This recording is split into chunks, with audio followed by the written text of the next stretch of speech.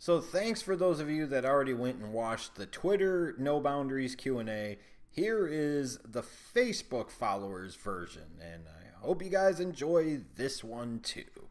Let's hope these questions are good. We'll see though.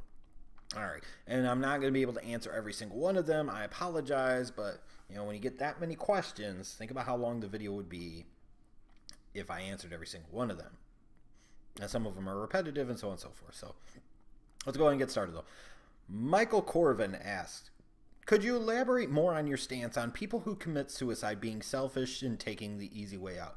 And this is in reference to make sure everybody has the proper context if you're not familiar, Jim Cornette said something to the effect of fuck Kurt Cobain, that he took the easy coward's way out. And I agreed with him. And I do agree with him. And here's the reason why. Is for all the people who want to talk about depression and how serious of an issue it is, let's face it, a lot of people get emotional about shit. And it's similar to bipolar disorder. Like, people are moody and emotional and have violent mood swings. What happens is because of the system that we have in our country, in particular created by big pharma and the insurance companies, we create a dependency system, and therefore we look for reasons to be able to diagnose somebody with something so that way we can get them hooked on prescription drugs, which unfortunately in a lot of places is now translated into opiate addictions. Far too many people are diagnosed with depression and they're not depressed. I don't care what anybody says. That's just the way it is.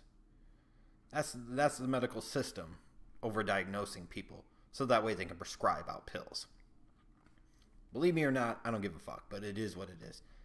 But ultimately, especially in Kurt Cobain's case, you had a wife and there was a child, and he didn't give a fuck enough about them to try and battle his demons. And don't tell me he battled his demons. Clearly he fucking didn't try hard enough, because he ultimately took his own life.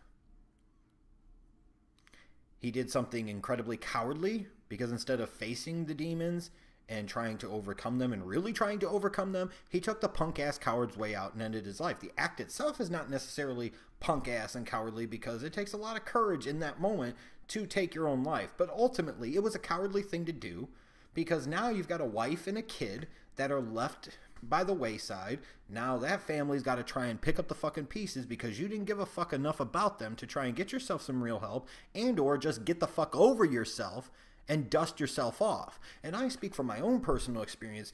As a kid, man, especially as a smaller kid, I was brutalized. Like, kids used to think it was fun to just randomly come up and start hitting me. And then 15 minutes later, they would ask me to help them do their homework. Or in that case, they would just tell me to do their homework. And of course, because I'm 10 inches smaller than everybody else at the time, I was like, oh, okay. And then after school, they would usually beat me up. I mean, they used to trip me from behind, be in the fucking bathroom stall, at the urinal, and people would hit me in the fucking back and smack me upside the head. And how you think how I am now? I am what I am. But 20, 30 years ago, I was nowhere near the same type of individual. I promise you that. If anything, it's those experiences as a small and young kid, even throughout my teenage years, middle school and high school, that created kind of the shell of the personality and the person that I am today. So I used to be depressed all the fucking time. I just thought everybody hated me, that nobody liked me, thought maybe the world would be better off without me, maybe I'd be better off without the world. But you know what? I kept going. And eventually at some point in time, and believe me, I used to sit there at night almost all the time and think about how miserable my fucking life was. Because my mom wasn't fucking working, so we didn't have any fucking money.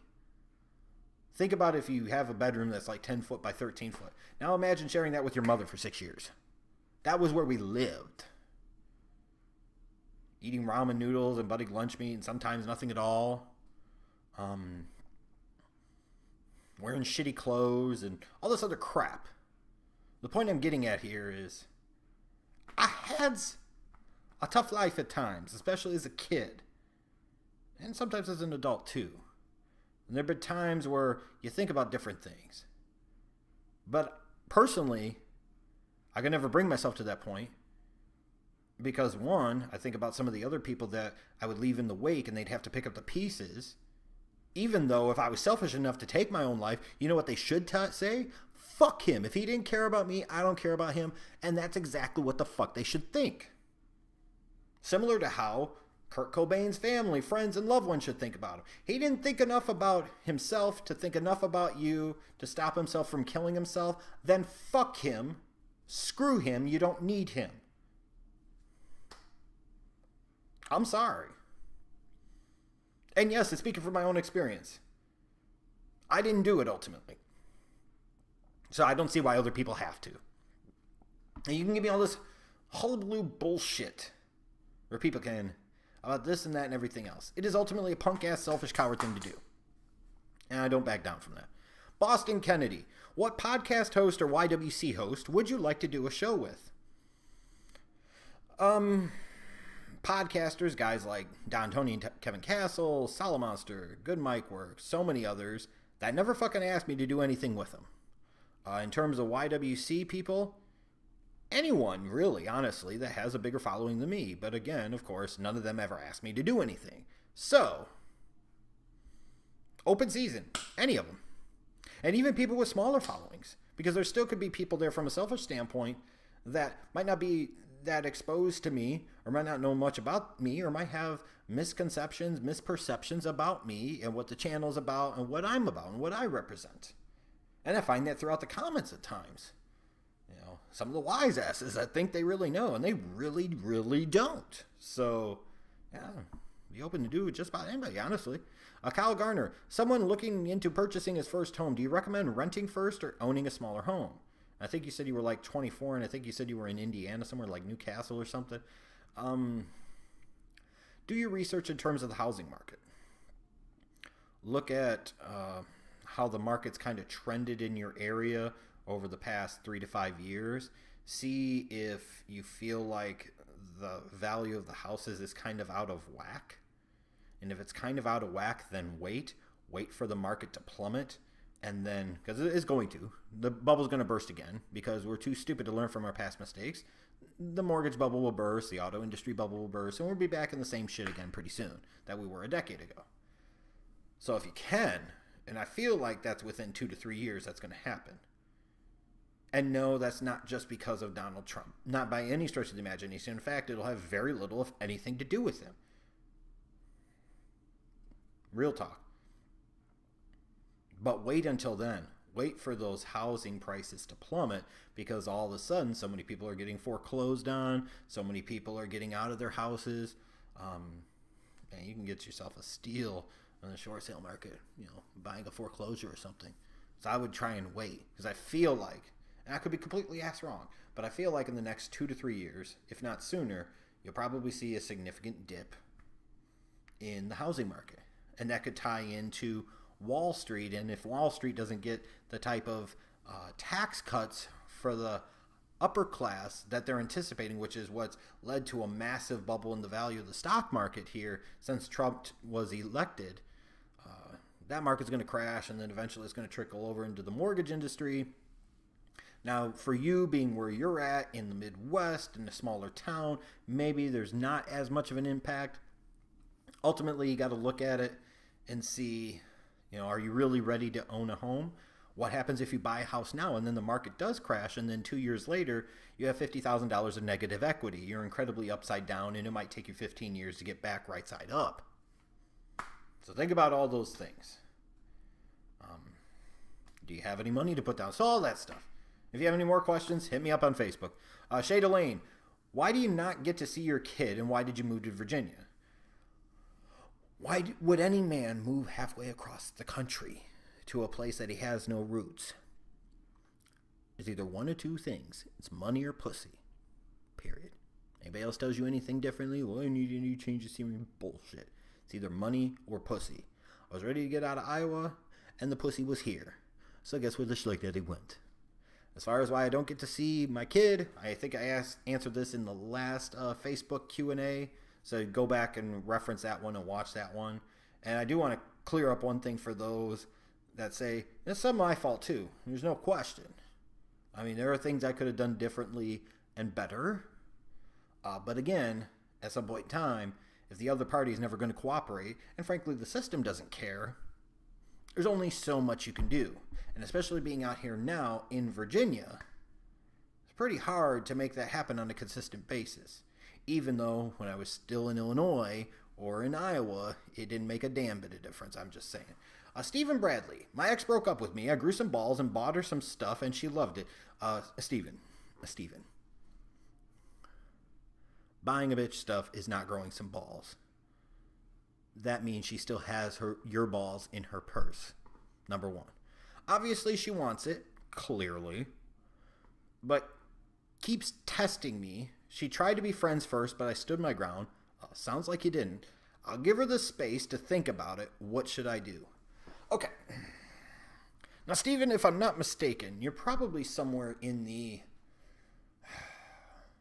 What are you like, in the 21 to 24, 25 age range? Maybe about 22, 23 years of age. So,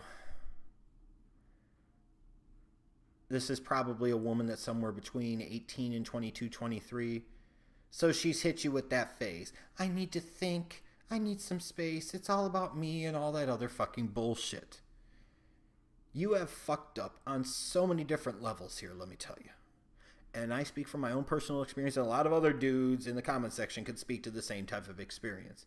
Once that bitch hits you, and because she's saying shit like this, I'm going to call her a bitch, because that's what she is. That's some screwy-headed bitch shit. She's trying to mind fuck you and play games because, oh my god, it's so glorious. I don't know what I'm going to do with my life. I just want to focus on me. I need space. I need time to breathe. No, you don't, bitch. Take this dick in your mouth. No, what it really is that she really doesn't think that highly of you, but doesn't have the courage to tell you to fuck off. And that's typically what it is. Or she's got something else lined up and wants to see how that plays out. So you are what is called option number 2, buddy. And that is also possible. Or option 3, the bitch is just nuts, and it's always going to be an issue or a problem with her, and she's just going through that phase that most all women do between the ages of 17 to 22 or 23, and they do. And that could be it too. You give her the space to think about it. That's your problem. I'm going to tell you right now. Why are you giving her all the trump cards, so to speak? Why are you giving her all the power, Steven? Piznik 64. Nut up, man the fuck up. I'm telling you right now. Because all you're doing is if she sits there and has the space and time to think about it, and she decides that you're worthy enough for her, you are always going to be at a competitive disadvantage. You will never fucking win, and it'll eventually go south anyways. So here's what you need to do. Number 1, ignore the fucking bitch. Number 2, go find yourself a new piece, or at least create the illusion that there is a new piece. And number 3, make sure somehow, some way, directly or indirectly, that I need my space bitch knows about it. As I promise you, one of two things is going to happen. And it always plays out this way. Either this heifer is going to be your new heifer, and you forget all about the other heifer, and life goes on, or this heifer, the original heifer, who now all of a sudden wanted space and time to breathe and think, because women are competitive and really cutthroat of that nature. She didn't want anything to do with you. Didn't value that much because there was no threat of you going anywhere. Now that there's a threat of you going somewhere, oh my God, I can't let that happen. He's mine, damn it. And then you've got the competitive fucking advantage. Then you come out the winner no matter what. Either she comes sniveling back, or you got yourself a new piece. It's not easy, and I'm not going to pretend like it's easy. But you can continue going down your path to where you're spending money and you're worrying about shit when she's not devoting nearly that much time to you. I promise you, when you have a woman say she needs space or time to think, she needs space and she ain't thinking about you because she wants space to not think about you because she has something else going on. I promise you. Put money on it. So nut up, man up, find something else. And either you'll get what you really want, which is the first one, or you'll find something else which you wanted even more. Don't give her the control, because that's exactly what you're doing right now. And all it's costing you, right? All it's doing to you right now is costing you dollars and headaches. Give her the fucking headaches. Stupid things us men do. You'll learn, Pisnick. You'll learn. Antoine Dupree, which is worse, systemic racism we can see everywhere, or the victim mentality that everybody is discriminated against, particularly from the millennial generation? It probably goes hand in hand. There is systemic racism. And that's not some social justice warrior bullshit. That's not some fucking cuck bullshit. It is. It's there. Let's own up to it. It is there. It is obvious to see. But there is a significant problem as well, equally, in terms of victim mentality. Because even if there is systemic racism, it doesn't mean that you can't succeed within that system. And there are examples of people through all walks of life that are able to do so. Except as black WWE champions. But that victim mentality of, nobody will hire me because of this or that. No, maybe nobody will hire you because you have these fucking big ass holes in your goddamn ears. You have tattoos on your damn head. You have your pants sagging down past your ass crack. And all these different things that I used to see as a hiring manager for years. Had nothing to do with anything other than the fact you look like a fucking slob who didn't give a shit about themselves. So why would I think he would give a shit about the job? Why in the hell would I give you a chance? First impressions are everything, and they really are. It's a superficial world we live in, sorry to say it. So a lot of times the victim mentality comes in. We want to blame everybody else because the toughest thing to do is criticize ourselves and own up to our own mistakes. I used to be the same way. Now I look within first, then blame others. I have to make sure I handle my own business right. And so often I see the people that talk about being the victim, and I still see this at my job now. People complain about why they're in the same position they are for 15, 20 years. Did you ever think it's because you literally whine, bitch, and moan, piss, and complain about every fucking little change and every little fucking thing? Why in the hell would anybody ever want you in charge of a team of your own? You can't run your own shit right. You can't manage your own behaviors, your own personality. You can't babysit yourself. Why the hell would I have you babysit anybody else? So I say it's a 50-50 split, honestly. Let's try that again. Flavian-Johnny. I know you were laughing because you didn't want me to pronounce it, but you said give it my best American shot. Well, there you go. Fucking go. Flavian-Johnny. Choose one of these two hashtags. Hashtag make Charlotte less sloppy again, or hashtag make Ambrose wash his ass again. I find it funny, when has Charlotte ever not been sloppy? And also, when has Ambrose ever actually washed his ass? For the nasal cavities of everybody in attendance at Raw, I will side with hashtag make Ambrose wash his ass again. I'm just saying. David Dye. How would Melo coexist with CP3 and Harden if he goes to the Rockets? I don't think well. What the fuck is Melo going to do? He's a ball vacuum that plays no defense. Good luck with that. Let me know how that goes. I think that would be a disaster. David Bentz. If you had one night with your favorite porn star with no consequences, would you rather have her swallow or give her a cream pie? Nut in her mouth or nut in the cooch with no consequences? You gotta go cooch all day long. Yeah. Don't you? Like Jada Fire, if there are no consequences to anything, I'm busting all up inside that bitch's pussy. I'm gonna ruin her porn career. We're gonna make us some fucking Barack Obamas. I'm just saying. Just saying. Oh yeah, so cream pie all day long, David. Cream pie all day long. Mark Whalen, fuck, marry, kill. Eva Marie, Serena Williams, Stephanie McMahon. Well, I think we know the marry is Serena Williams.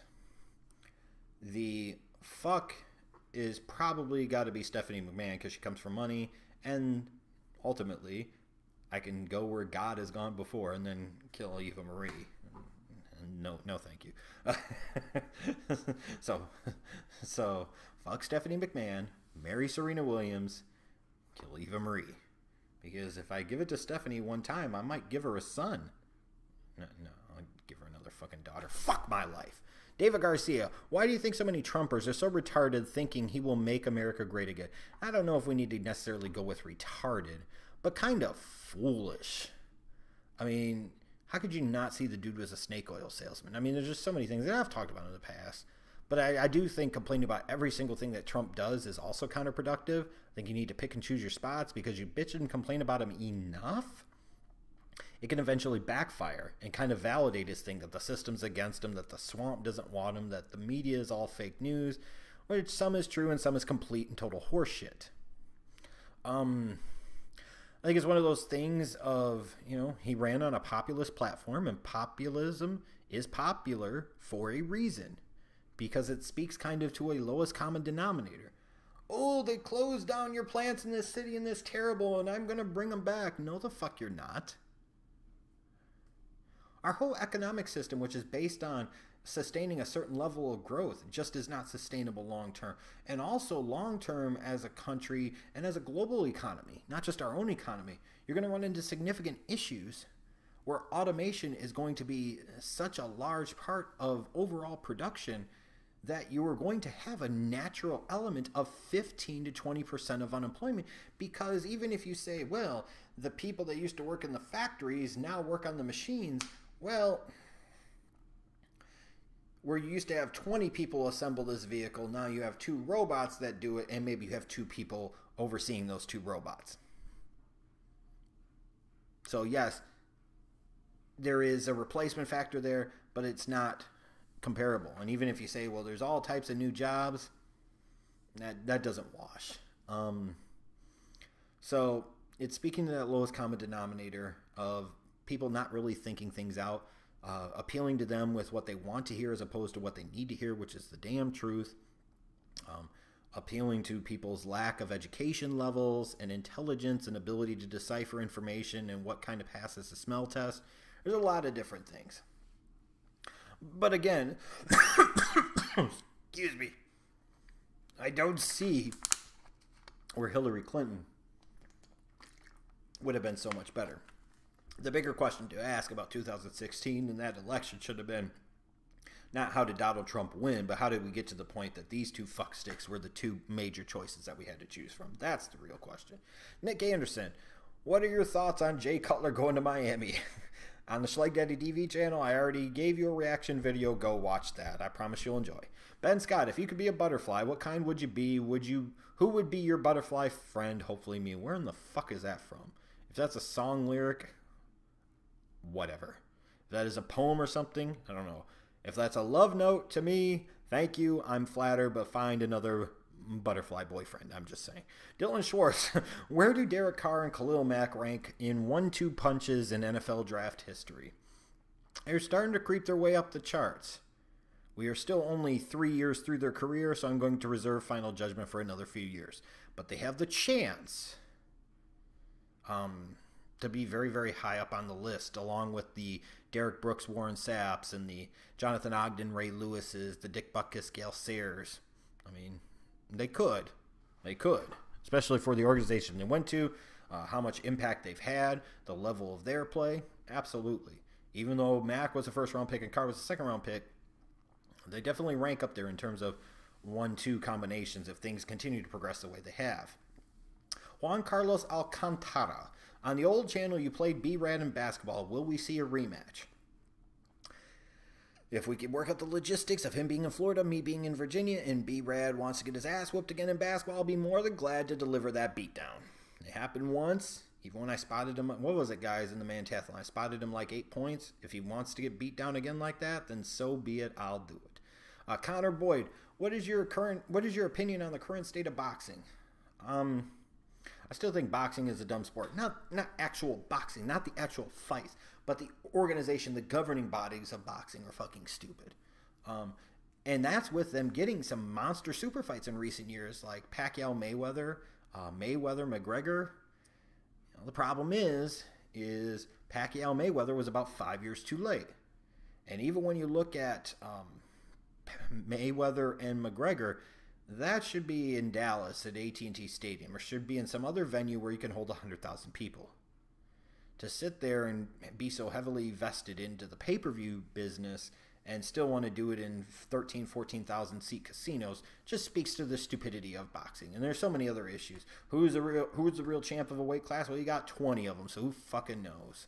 Howard Berry, who wins in a shoot fight, James Ellsworth or Pee Wee Herman? Pee Wee Herman, because he'll take Ellsworth to the playhouse. David Hadley, what sport, if any, did you play in your youth? I was primarily a cross-country and track runner. That probably shouldn't surprise you. Dan Clark, how high was your blood pressure during Game 7 of the World Series, especially in the 9th and 10th innings? Elevated. Significantly elevated. Because there would have been nothing more heartbreaking to me to get all the way to that point in time, piss away the 3-run lead like they did, and then lose that bitch, potentially lose it even in extra innings after the rain delay. Blood pressure, very, very high. Thomas Broom Jones, did you lose your virginity to a white girl or a black girl? I'm surprised this is even a question. How many times have I said I've never had sex with a white woman? Ever. Like, ever. Ever. So that means that answers your question right there. Al Yassid Johnson, what female wrestler did you first fantasize about? First female wrestler that I fantasized about.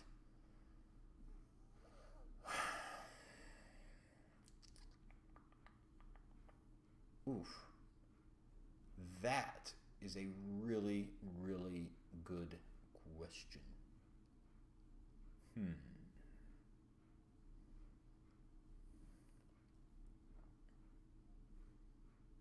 Maybe Jacqueline Moore, maybe. Then definitely Trish. Yeah. As a kid and even like a teenager, I really didn't fantasize about the women all that much. Brandon Burston, when will Smokey get his just due in the Hall of Fame? Smokey is a Hall of Fame in and of himself. And any Hall of Fame, regardless of what it is, should be honored to have that 30 pounds of big, gray, and sexy Mark Henry pushing, cheeseburger eating, sexy beast motherfucker in it. With that said, he don't need a Hall of Fame. Because he's a legend and everybody fucking knows it. Steve Jacobson, was the 90s the best decade for music and television? Maybe the 80s could be thrown in there. I mean, I remember more of the 90s. I grew up more in the 90s, so I will side with the 90s. But the 80s had its things going for it, too. Brian Ewell, how would a Colin Kaepernick type of protest go in MLB or the NBA? Well, we saw it in the NBA a couple of decades ago with Chris Jackson from LSU, or excuse me, at the time he was Mahmoud Abdul-Rauf. We saw that, and it didn't go very well for him. It basically got him blacklisted from the league. It's tough because from a league standpoint, you're dealing with corporate sponsors, and especially for these major sports, they're getting propaganda money from the military, so they have to be careful not to bite the hand that feeds them too much. So these players kind of put the leagues and the teams in a bad position from a money standpoint. I don't think the protest would go very well in either league. I think it especially would flop terribly in Major League Baseball. It might have some support in the NBA, but I don't think it would be a raging success. Frank Gale, can we get a 1-hour assessment of 2001 WWF? I'll give you a 4-word assessment and save everybody a bunch of time. Fuck the invasion angle. Retail news now. What is the worst job you ever had? Worst job I ever had would have been when I worked with Tony at Mud Advertising in Cedar Falls, Iowa. That place was a piece of shit. They treated their people like shit. You make like no fucking money there. This is a job where you're calling car dealerships and try to sell them advertising. And so many of these car dealers are already dropping their pants, giving the holdback and all the dealership incentives going way below on MSRP, doing all of that to try and sell cars, even though they'll brag about how great of salespeople they are. You're not selling shit. If I sit there and took a product that should be able to be sold for $40,000 and sell it at $30,000, that means I'm terrible at my job. I'm just moving metal. I suck. Because I couldn't get anywhere close to the $40,000. I made no money. That's not good sales. So you're dealing with that crap, and then you're going behind people that used to work those territories. It fucking sucked. Period. It was by far the worst, most miserable job I ever had, and I think it was a determining factor for wanting to finally pull the trigger and come out here to Virginia. Nathan Weaver, have you ever been high on any drug? Yes. Marijuana. Love the teens and early to mid-20s. That's all I'm saying. It has been years, though. It has been years, and I'm glad it's been years. But y'all want to smoke some weed? I don't give a shit. This shit should be legal. Just don't expect me to. Matthew Cooper, have you been talking to Tony lately? That's my little secret. Stay tuned. Thanks, you guys, for all your questions. Make sure you check out the Twitter, No Boundaries Q&A, if you haven't done so already. And remember, this is OTR Essential, where it's not the wrestling show you want, just the wrestling show you need. Remember to go to the Pro Wrestling Tees OTR Essential store and buy a damn shirt. #buy a shirt.